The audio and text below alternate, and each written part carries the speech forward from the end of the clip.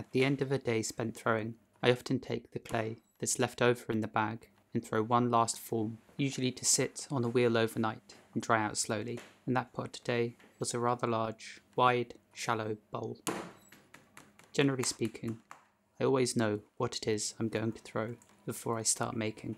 In this case, I knew I wanted the bowl to be large and shallow, but I didn't know exactly which kind of form I wanted. As always, this process begins with centering the clay, which is certainly a little more tricky when it's a larger mass like this.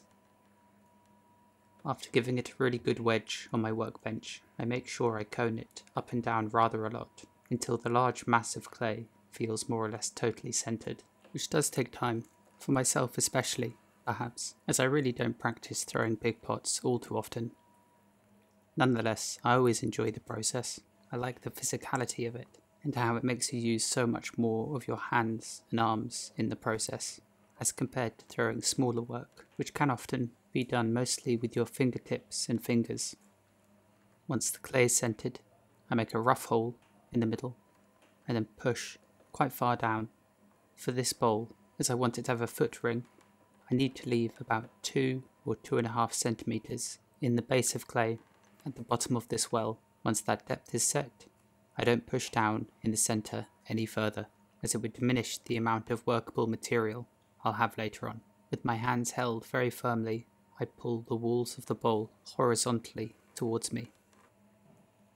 Working gradually, I ease the base out, and then once I'm ready, I wedge a knuckle right at the base of the wall, which is met on the inside with the pads of my fingers on my left hand, and together they squeeze the clay upward. There's a tiny wobble on this piece.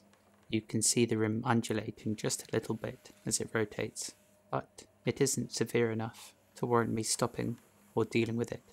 On larger forms, if it does get worse, it tends to be something I'll either remove towards the end of the process, or, if I can, trim it away once the piece is leather hard. I prefer to do that. As I'm throwing larger bowls, I try to keep the rim quite substantial, as I feel like it really adds stability to the piece as I throw it, and as it dries too. I do in fact thin it out, but that won't be until the piece is leather hard. Here's a cross section of more or less how I want the pot to look at this thrown stage. It's important when making larger bowls with walls that overhang quite significantly to throw a base that's wider than what you might think is necessary. This excess clay on the outside of the foot ring, to the left and right here, supports the overhanging walls at this thrown stage and helps to prevent them from collapsing as you throw them. So in my mind's eye, as I'm throwing, I try to envision a cross-section like that. For these bowls, probably the most important thing, and for any bowl really, is making sure that the interior form has a smooth curve from rim to rim. I don't want, say, a flat base, which then leads into curved walls, or straight walls with a curved base. Instead, I want one continuous curve. Now that the form of the pot is more or less there, I begin to remove the excess slip from the inside, and while these spirals might look nice, even if I were to leave them, as this slip dries, they'll become less apparent, and ultimately my glazes would cover them. So it's for that reason that I don't try and remove all of them. If I were to use glazes that showed the marks with a lot more detail, even when covered, then I would spend more time making sure that the inside is totally pristine. And as you can see, there are a few little bubbles I'll have to pop and deal with. But for the time being, I'll leave the bowl attached to the wheel overnight. This is 2 or so days later now. The bowl was removed from the wheel where it had been drying slowly overnight, and then I flipped it over onto a large bat so that the thick base of clay had ample time to dry out. Ideally, I want to trim this on the metal wheel head, but as there wasn't much of a groove underneath, I couldn't easily lift it away. So all I'm doing here is trimming in an undercut, which will allow me to lift the pot up and move it around at this stage with greater ease. It doesn't quite fit, but it should be fine, as the weight of the vessel should be enough to hold it down and keep it in place as I trim. You could also brush the wheel head with slip, where it'll come into contact with the rim of the bowl, which would stick it in place. I then mark the outer diameter of the foot ring with a sharp potter's needle, and then begin to trim away excess clay from the outside of the form, which are all the areas marked with grey here. And although this diagram isn't completely accurate as compared to the pot I have on the wheel at the moment, which does have thicker walls towards the top, it should give you a good idea of the amount of clay that's removed and from where. And now I can begin the satisfying process of turning the walls and removing lovely long ribbons of clay. These quickly fill up the wheel tray, and thankfully all these excess shavings are easily recyclable. I just dump them straight into a large basin of water which sits directly to the left of my wheel, and as they're so thin, they quickly slake down and disintegrate into a fine slurry, which can then be spread out on plaster bats so that the moisture is removed, and once it's back to a usable consistency, I wedge it all up, ready to use again. It's always worth watching not only what the tool is doing, but what the hands do too. As I trim, I constantly try to keep my two hands connected in some way. Here, by my thumbs, although at this point it is a totally subconscious effort. Doing this adds stability to your movements, which is vital for trimming. You want to be the one in control, ideally. If a bump or slight undulation comes along, you want to be using enough pressure and force to trim right through it, instead of letting that discrepancy influence your turning.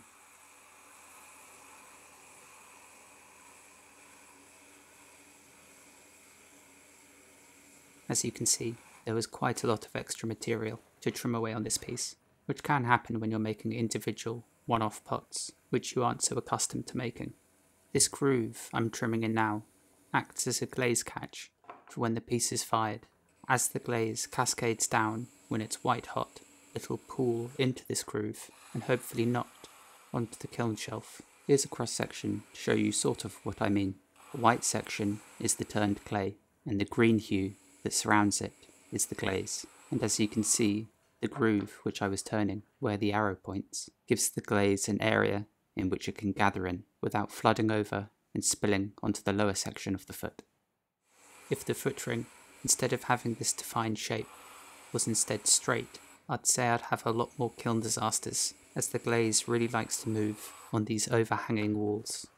It also provides a good grip from which to lift it away from, and I'm holding it just at this moment to feel the weight of the pot, to check the walls of the piece, and to see if I've trimmed everything to an amount I'm satisfied with.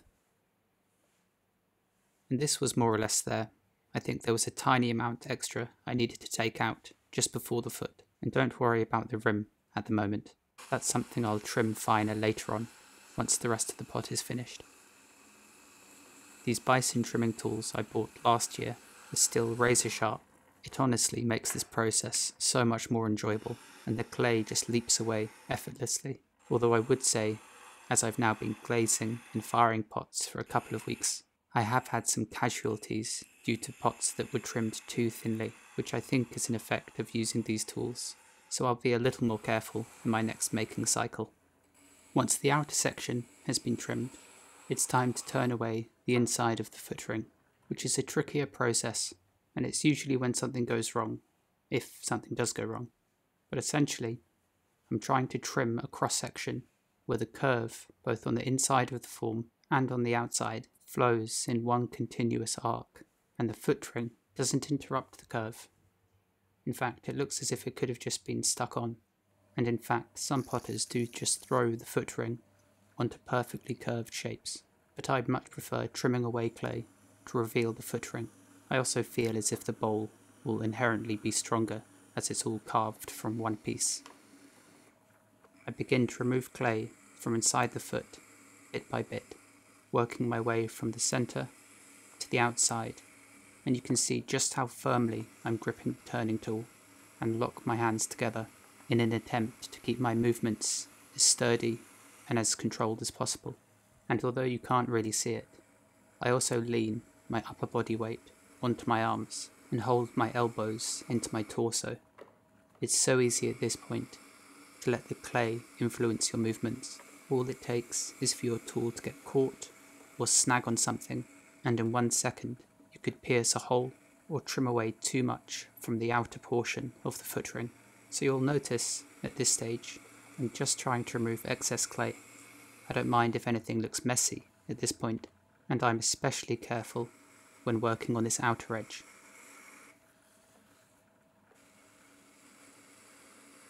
There's a lot of stopping and starting during this procedure, as inevitably the coils of clay end up piling back into the footwell, so as I trim, I'm constantly having to remove these.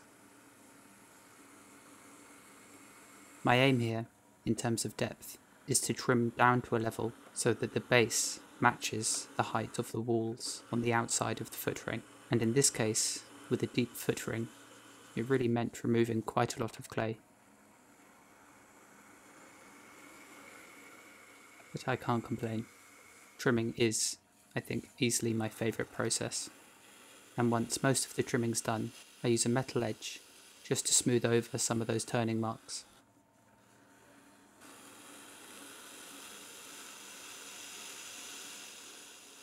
And once the inside of the footwell is turned, I change my attention to the foot ring itself, defining the facets and edges, and really just neatening up the form. The foot ring itself, for a pot this large, needs to be rather substantial. If it were very thin, there's a good chance the bowl would sag and change shape during the firing. The last step for the foot is to stamp it with my maker's mark, which I hand carved myself from a block of porcelain. I push it into the foot ring on an area that won't be glazed, and then, as the process of pushing the stamp in displaces the clay upward, I trim this section of the foot again to ensure that it's nice and flat. Now, there still is one section left to trim, and that's the rim of the pot.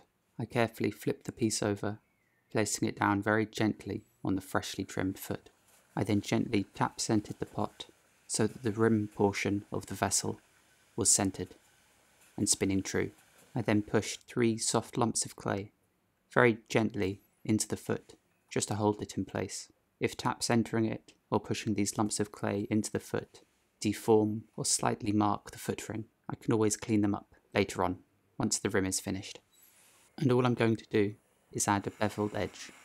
I'm refining what was quite a flat and chunky rim into one that's far more refined and sharp, one that will hopefully pierce through the glaze that will eventually be coated onto this piece in a nice way. And once again, as I trim, you can see that I'm holding the tool with 2 hands, and I'm leaning my upper body weight onto my left arm, which is also braced against the plastic splash pan of the wheel, also that the tool at the end of my hand remains as steady and still as it can possibly be, whilst applying considerable pressure. Once the rim has been trimmed, which certainly isn't something I do for all of my bowls, I burnish over the edge with a sharp metal kidney, just to soften the clay and to smooth the surface, as these sharp Bison trimming tools do have a tendency to chatter slightly, especially with grogged stoneware bodies. I then scrape out all the turnings and will just check the interior form quickly, and if it needs the curve of this rib scraped over it, this is when I'll do it.